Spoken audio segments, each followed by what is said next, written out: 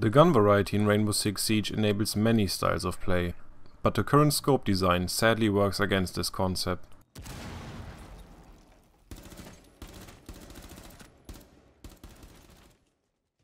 This recent Reddit post about weapon and attachment usage stats in the Pro League shows it again.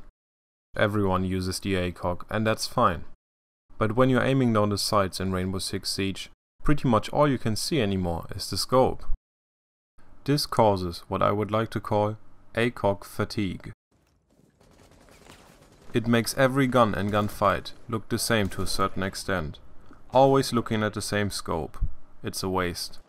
A little visual variety in scopes, or even one in zoom levels, would bring a huge amount of perceived gameplay variety for relatively little design effort. I mean, you probably spend half your time playing looking at the scope. To be fair, there are a handful different unmagnified optics already, but magnification is king in Siege, and there's only one of those. Excluding the one Fuse gets access to, but that one's a rare sight. Implementing more magnified optics would enable Ubisoft to do specialized balancing of operators, for example by only allowing a hypothetical 2x scope, but not an ACOG on a given gun. We wouldn't even really need different housings for optics, just a basic ability to customize the scope would already go a long way. I mean, there are so many options.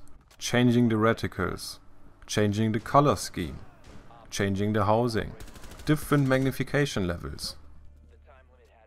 All I'm saying is that, with minimal effort, Ubisoft can really freshen the game up for everyone, and help give it even more longevity.